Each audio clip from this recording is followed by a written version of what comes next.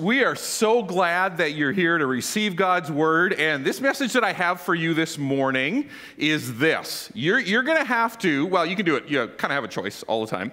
But I want to talk to you about some things that I hope is going to be significantly deep enough that you are going to walk away and have the ability to say, hey, you know what? Some of the things that I've been doing, I don't need to let that affect my freedom anymore. And so I want to encourage you to just take it in and receive what God has for you this morning. Before we do that, let's give our campuses that are joining us a little shout, because they are here and they're giving you a shout back.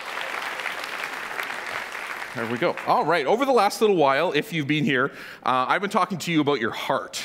And your heart is not that ooey gooey thing that you hear in pop music. It's actually the center, according to the Bible, it's the center of your being. It's what you make your decisions out of. It's what you love the most in your heart is actually what guides you. And I think you would agree with this, is that in our society right now, is we have this sense of if I feel something really deeply, then it must be right. Is that true? You know, and the problem with that is that that's actually not the biblical understanding of what is going on in your life. And we learn in Proverbs, it says, above all things, guard your heart. So in other words, just because I feel something super deeply about who I am or who I love or what I do, doesn't actually mean that it's true. So guard your heart for everything. And every time I read this verse, it gets me. Everything I do comes out of it. And so this is huge and important for us. And we've learned that there are things that could control us that we don't even want to be controlled by if we don't guard our heart. And over the last little while, just do a quick summary. And that's this, is that greed, which is I'm owed, that's kind of the lie in that, is really that sense of you owe me. And it can grab a hold of us, and it can stop us from living the way we should live. The antidote is actually we need to be generous. You and I are called to this. We are way makers for other people. This is not about you. God's put you in a place. He's surrounded you with people. He's given you resources and gifts so you can make a way for others. And that is where you find true joy in your life.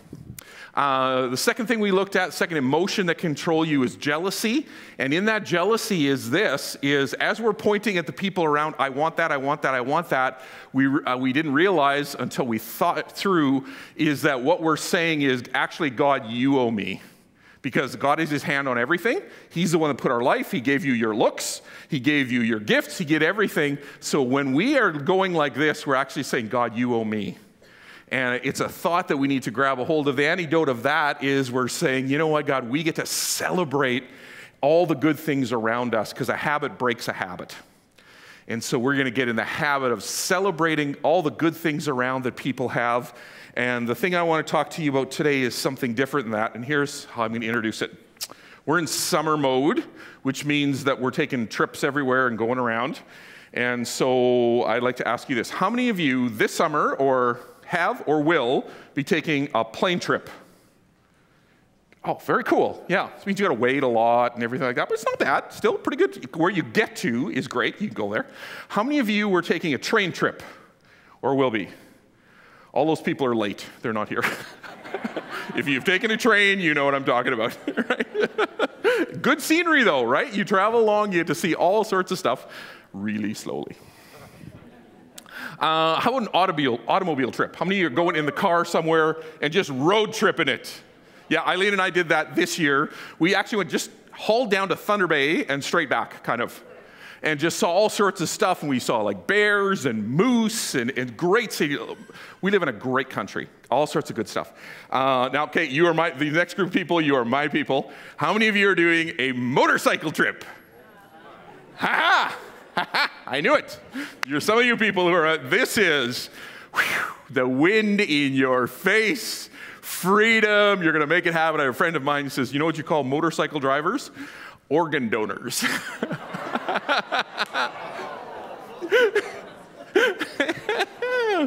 So last one is this. How many of you have planned this summer or you've already decided to take a guilt trip? No? Nobody? Yeah, here's the thing, guys. We never plan that. We never think, oh, I'm going to take a guilt trip. But it's actually what happens to us. And if it isn't happening now, it's going to happen in your life, because all of us do things that we are not very proud of. And we get in that place, and this is one of those things that the enemy uses over and over again in your life and the life of the people around you, is he uses guilt. And I want to talk to you this morning about how you can be free from guilt. The bad thing about guilt is it always gets you looking back. And God says, here's what I want you to do. I want you to put your past behind and press on to what is ahead. And there are seasons in our life, and sometimes there are whole parts of our life where we are just looking back and we are bound by guilt.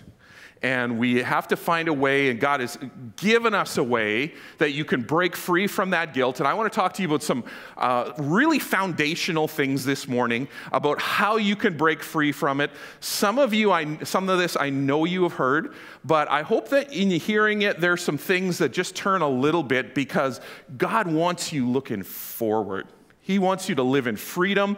He wants to see your future be something that you can be excited about. There's a friend of ours from way, way, way back, and she, in her early teens, actually became pregnant. And clearly that was sort of this life-affecting thing. And as she lived her life, and as we watched from a distance, we could see so clearly how she was always looking back in everything that they'd done. She was really, really hard on people, but there was no person that she was harder on than herself. And there was a reason for it. Looking back all the time. And in her relationship with God, walk with God, had a really great godly mom and could have moved that. But everything that she did, she would, like every time she talked about God, she's a Christian, there was this sadness about her. And I was like, oh man, that is just painful to watch. Because her whole life along, she kind of lived in that place of saying, you know what, that thing that I did. And the enemy completely took her out in her life. All of us have things like that. That if we allow it, if we don't bring the truth to bear on it, it's gonna have potential to take you off of what God has you to be. There's a story that I thought was really poignant on this. And you know from history Joseph Stalin, who is probably one of the most horrible people that have ever lived. Like literally millions of people, of his own people, that he killed and starved and did all sorts of unspeakable things. And a lot of what came from him was his psychologist, this very, very demented man. And he made this statement, and I want you to get how guilt can affect us. He says, you know what, I can get anybody, you let me sit down in a room with them, and I can get anybody at all to confess to things that they have never done. I thought, that's interesting. You know how he did it? He called it the Mongolian peasant principle. And I want you to just kind of track with me on this story. And he said, this is how he does it. He says, here's the story that he tells. There is a poor Mongolian peasant. He's shabby and doesn't think very much of himself. He gets invited to the palace of the general, and the general has money, and he has all those things kind of and ready to go, and he invites him into this opulent room with a desk that's pure oak, and he looks him in the eye, and he says, I will give you 1,000,000 rubles if you press this red button. He says, what happens if I press this red button? He says, if you press that red button, an old peasant in Mongolia will die. He says, well, that's terrible. What did he do? Nothing. It's for the good of everybody, but I'm going to give you this 1,000,000 rupees if you just press that button. And he sees himself, and he sees this austere, auspicious man in front of him, and he slowly pushes the red button. He takes all, it wasn't a trick, he takes all of the 1,000,000 rubles and he goes back to his place, and from that moment on he lives in complete guilt of what he's done, of what he thinks he's done.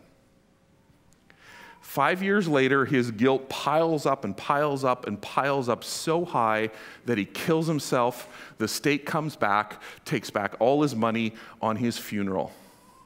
And this is what Stalin's psychologist says, is that over the time, he says, there is nothing that I can't get people to confess to do because everybody has a Mongolian peasant in their mind.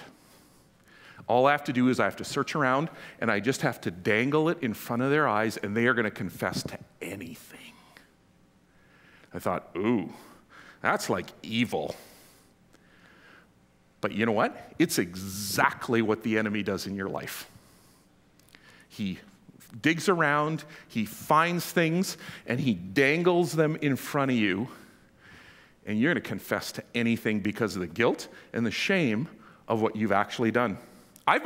You may not have thought about it this way before, I've been shocked how many people that over the years I've talked to, 30 years pastoring, of people who come in and say, you know what, I'm feeling guilty, and actually have no idea what I'm feeling guilty about.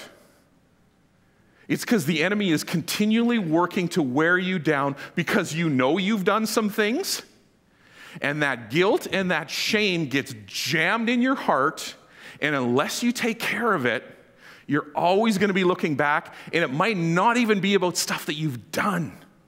That's how the enemy works in your life. So we're going to talk this morning about how do you break that? How do you break it so you're looking forward, you're not looking back? The good news is, all of us have done horrible, awful things. You don't seem that happy.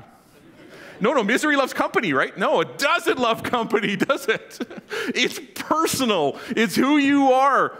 And you can keep looking at that, or you can say, okay, God, I want to take care of this. I want to live my life free. That is not what it is. Now, I think you know this. There are two kinds of guilt. There's good guilt and bad guilt.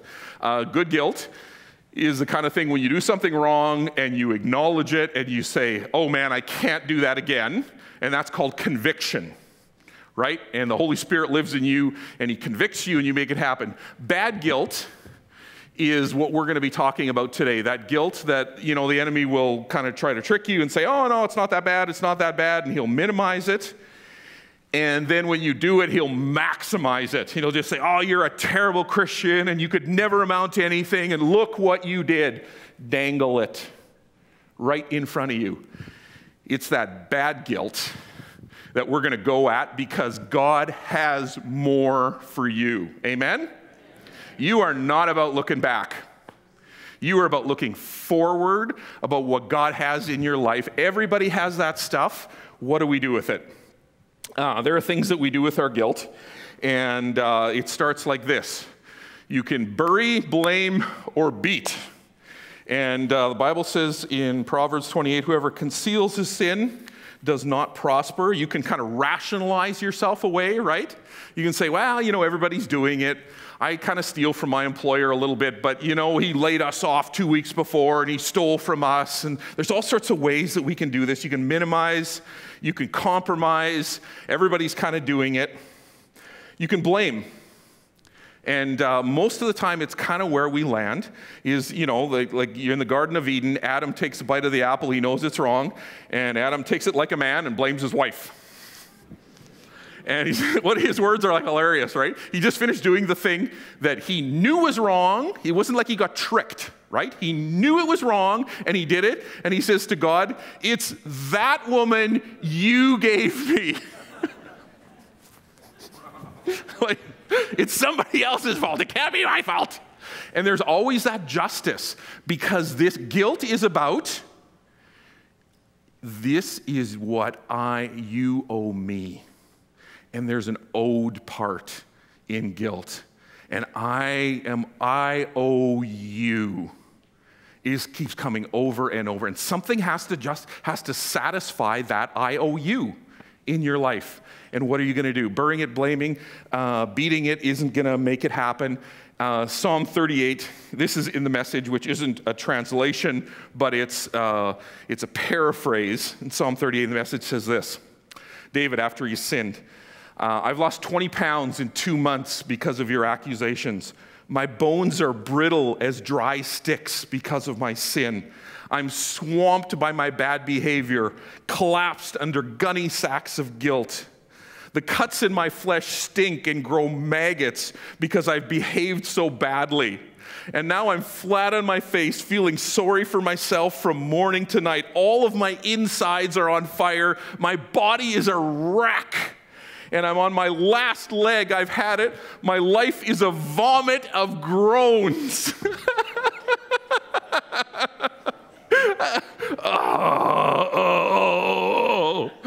Right?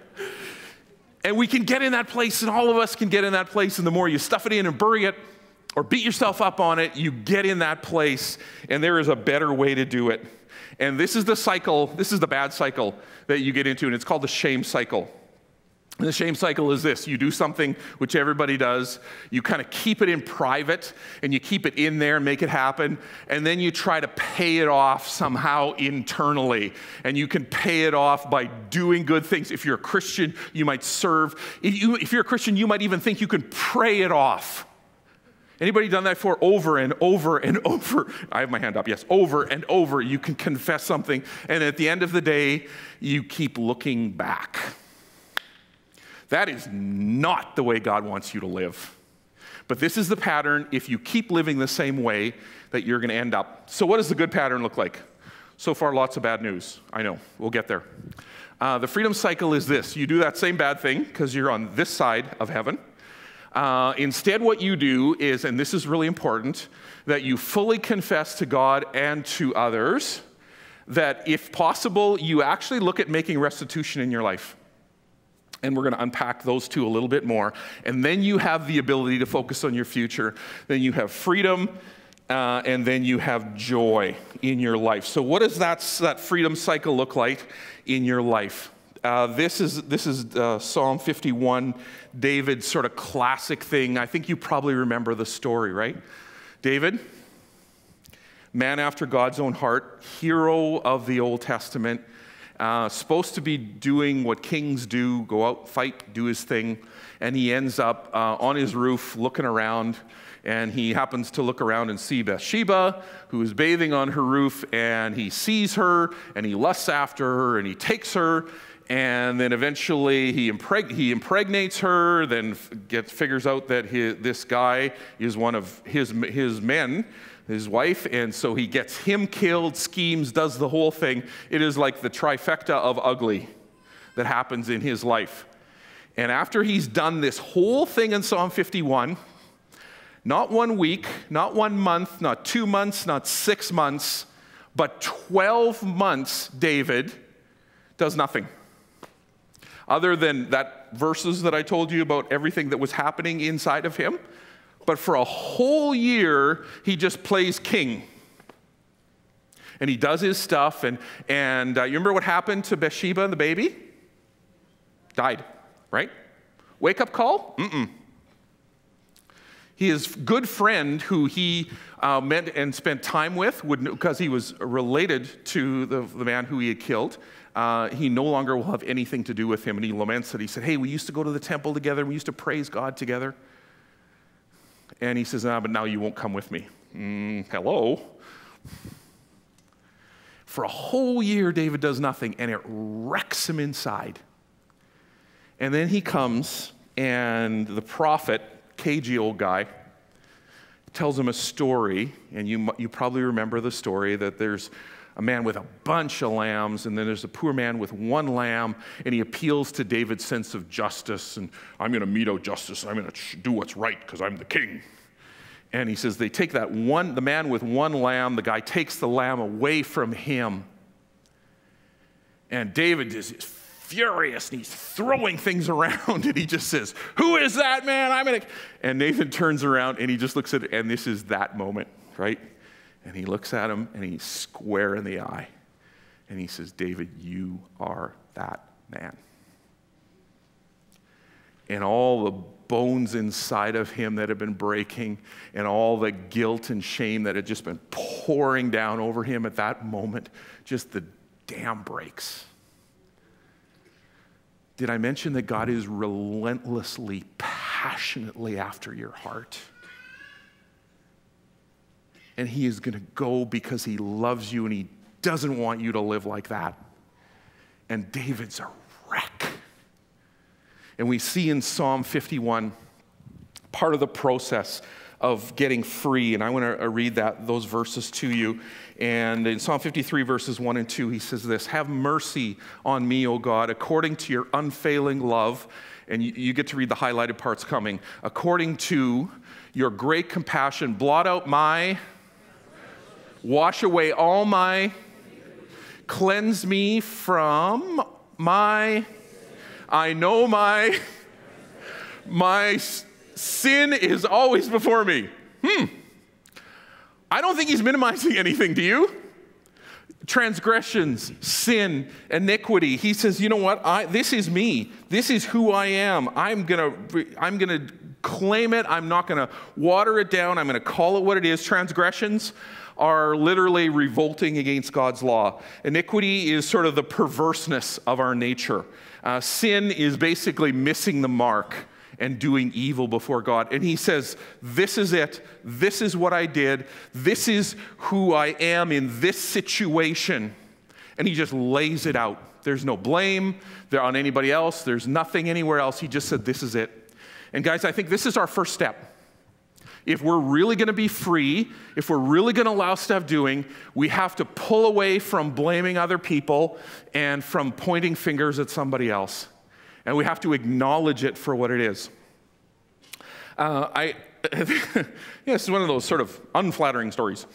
I had a neighbor way back who was super chatty, and I enjoy talking.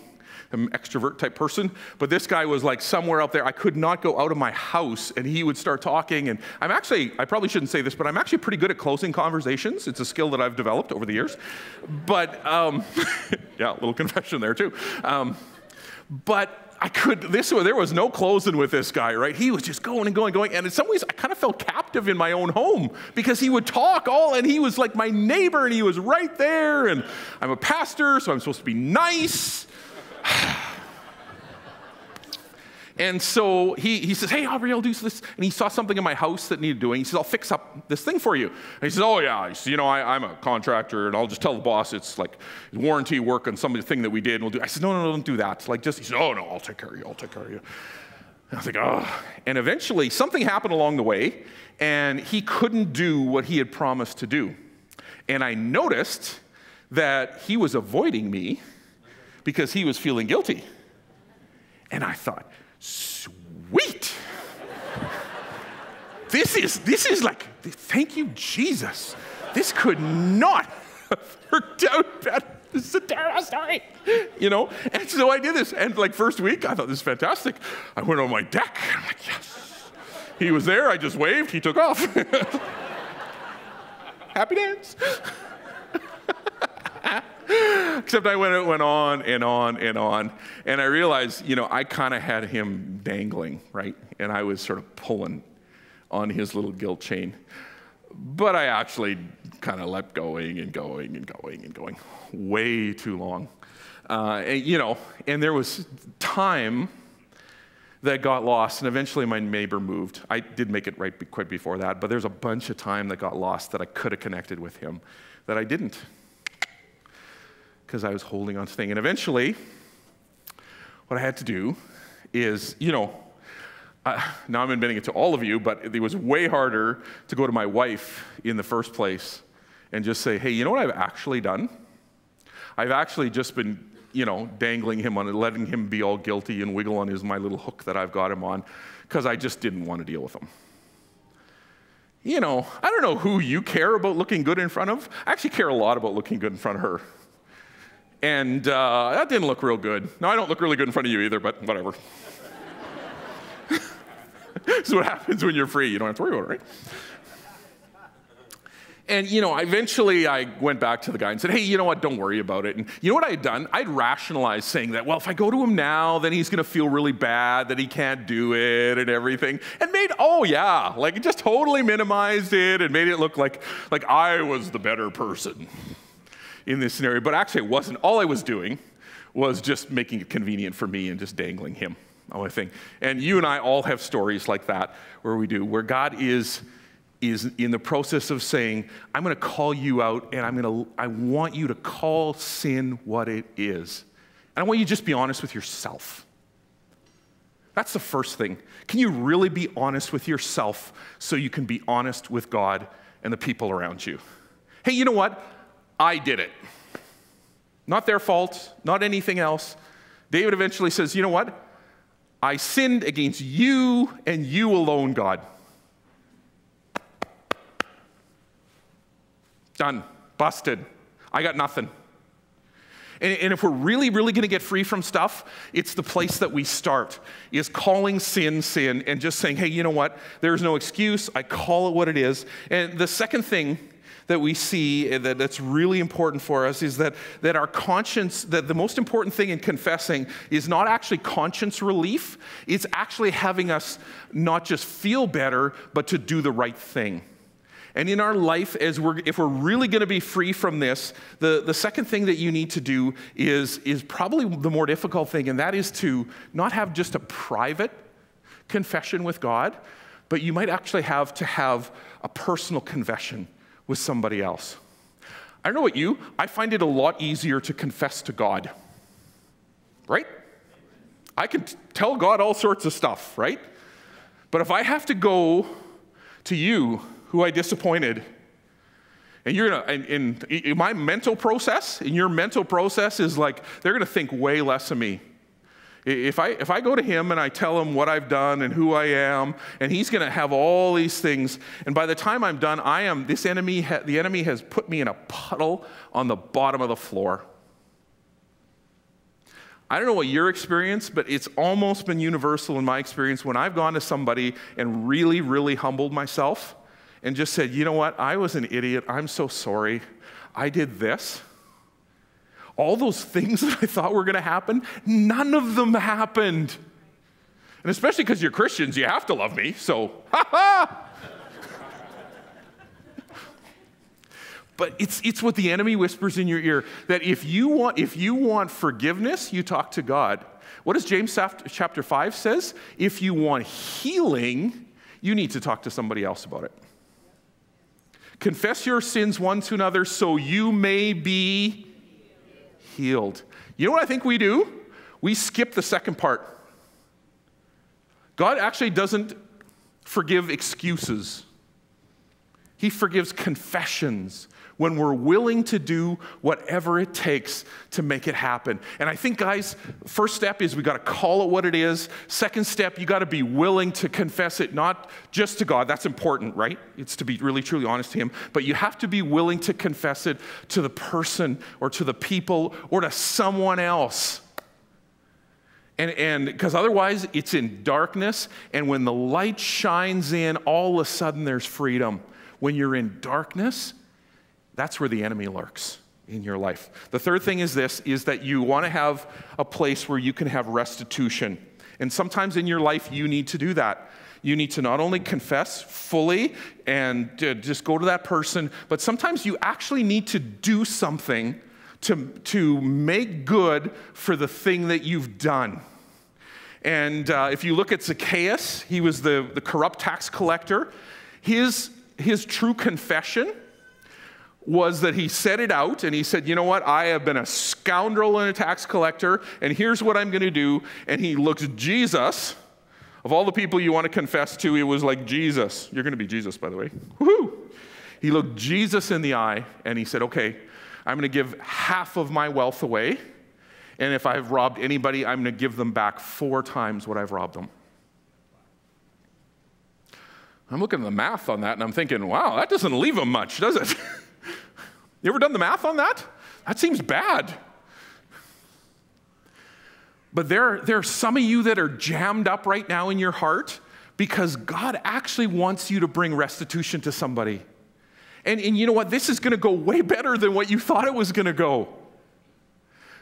Because there is nothing that turns away wrath like a soft answer. And if you come in humility, you know, there's no guarantee, right? But if you come in humility and you say, hey, you know what, I did this, and here's what I believe I'm supposed to do. Guys, that's when you get free. And the enemy has no place in your life, and there's nothing jammed in your heart, and you don't have to look back. You can look forward. I love what, at the end of David's kind of confessional that he has here in Psalm 51, verse 12 and 13, he says this, "Restore to me the joy of your salvation." Whose joy is it? Whose joy is it? God's. Yeah, my joy, all over the place, right? It says the joy of your salvation. Yeah. "And grant me a willing spirit to sustain me." And he says in verse 13, "Then I will teach transgressors their ways so that sinners may turn back to you." Now, I'm not sure if you've thought of it that way, but that's like David's purpose in life. He says, the only way that I get to my purpose in life, to doing what I'm supposed to be doing, to be about making stuff happen, I know that God actually, in part, I've told you this before, I'm not just a pastor. God says that I want you to be a light in your neighborhood.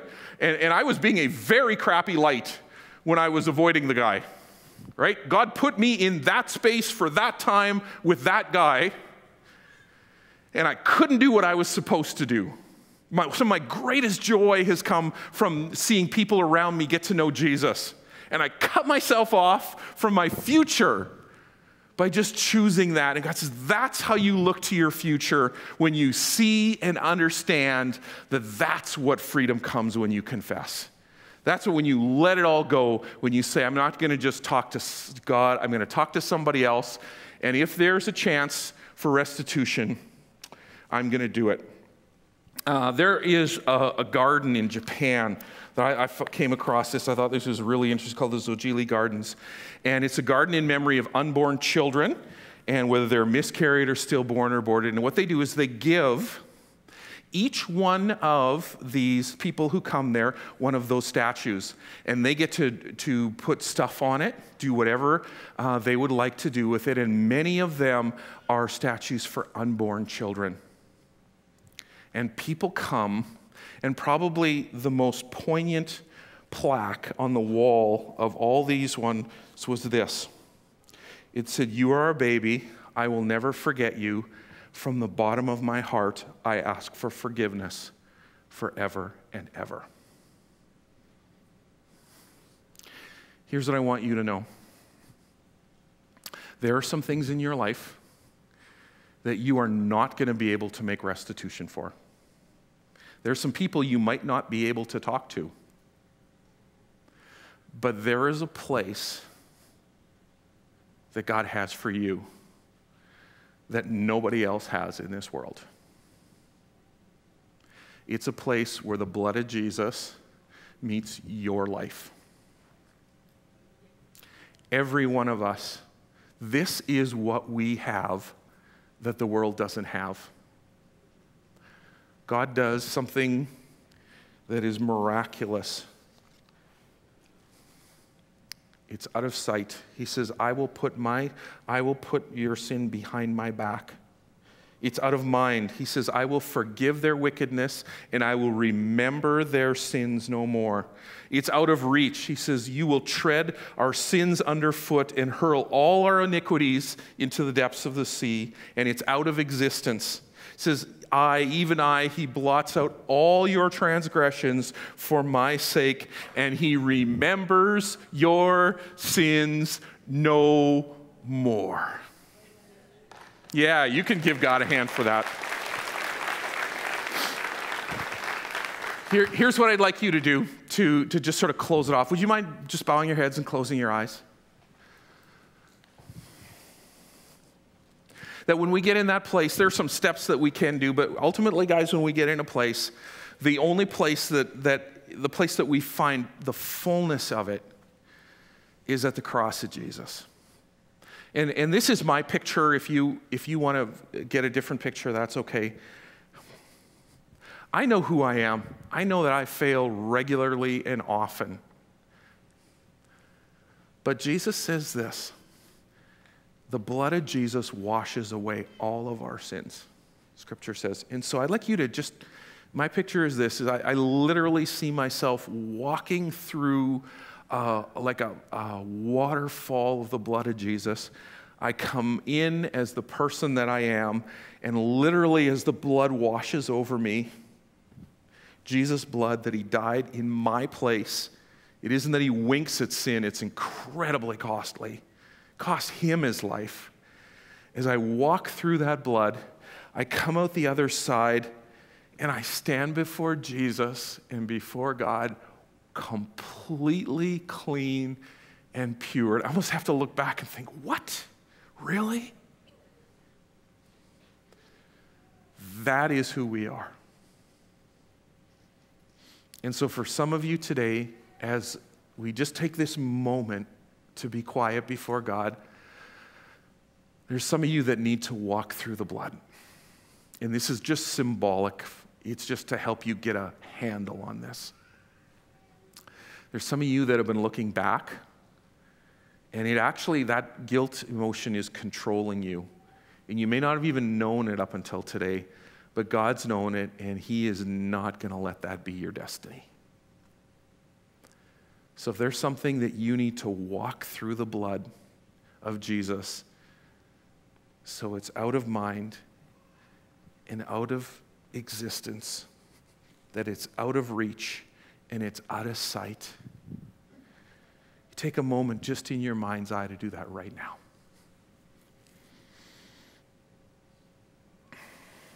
Thank you, Lord.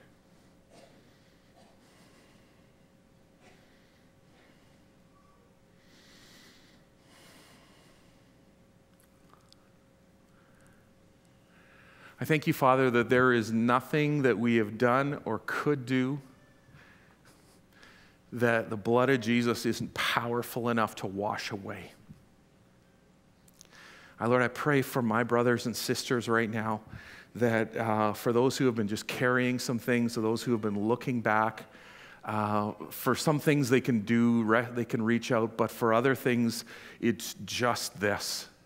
And this is exactly what they need, the blood of Jesus just pouring over them, and that they are forgiven and that they are free. Lord, we just want to pause and thank you for that costly, costly work of the cross that allows us to live in freedom. I thank you, God, for who you are. I thank you, Jesus, for dying for all of our sins. And I thank you, Lord, that today is the day of freedom as we can let go, as we can say, Jesus, there is none like you. Your blood washes away all of our sins. Amen? Amen. Why don't you stand? I'd like you to just bow your heads and close your eyes one more time. The most important decision that you can make, and maybe you've made it or you have and you've kind of slipped away from it, is to allow Jesus to really come and to be the leader in your life, to give him leadership. And, sometimes we think, well, I hope my good outweighs my bad. I got some news for you. Your good will never outweigh your bad. Jesus died for that. And so if that's you today, without anybody looking around, and if you don't have to go, please don't. You want to take a moment and just say, you know what, God, I can't get rid of my guilt. I know what I've done. There's no excusing it. I'm going to call it what it is. And I'm going to call out to you, would you, Jesus, come and take away my guilt by the cross? If that's you today, without anybody looking around, and I'm not going to call you forward or anything like that, would you just raise your hand? Yeah, thank you. Yeah, I see hands coming up all over the place. Yeah, thank you. That's awesome. Praise God. Yeah, you can put your hands down. Anybody else? And I want to focus this time now is like maybe you have never done this before and you're here, or you've never really done it and you want to say, you know what, I need to do this now. If that's you today, would you just raise your hand up? And I'll acknowledge it and you can put it back down. Thank you. Yeah, I see that hand, ma'am. That's awesome. Yeah, thank you in the back. That's great. Thank you in the front. Yeah. Anybody else? Yeah, thank you, ma'am. That's great. Praise God. Good. You can put your hands down. We're going to pray a prayer together, and it's a prayer of freedom. I was saying that I don't have to live under that curse of guilt, because of what Jesus did, and you're going to accept it, and we can all pray it together. If you raised your hand, pray with all your heart. This is all about what Jesus did. Dear Heavenly Father, I thank you for Jesus. I thank you for his shed blood, that he died for my sins. There is nothing I can do about them. I call sin, sin, and I choose to receive fully and completely the power of the blood of Jesus.